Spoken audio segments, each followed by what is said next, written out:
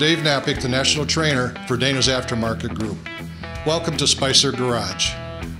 Today we're going to talk about simple and easy ways to properly measure yokes to identify the driveshaft series and determine the proper Spicer U-joint for the driveshaft. Here we have three yoke styles: Spicer Full Round, Spicer Half Round, and Spicer Wing Series. We also have the Spicer Yoke Ruler handy, which makes this process very easy. Starting with the Spicer Full Round style, simply place the ruler tab on the outside of the lug or ear and position the ruler across the yoke to the outside of the opposite lug or ear.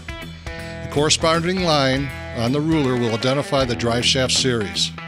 Moving to the Spicer Half Round or Quick Disconnect style, we place the notched end of the ruler on the inside of the cup retainer tang and position the ruler across the yoke to the inside of the opposite cup retainer tang.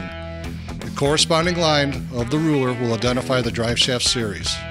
Lastly, when measuring a Spicer Wing Series yoke, we place the notched end of the ruler on the inside of the pilot flange, making sure to position the ruler diagonally across the center of the bolt holes, and corresponding line on the opposite side will identify the appropriate wing series. Once we know the series of the driveshaft, it is easy to identify the necessary U-joint by referring to the common U-joint kits by series chart or the Spicer K350 catalog.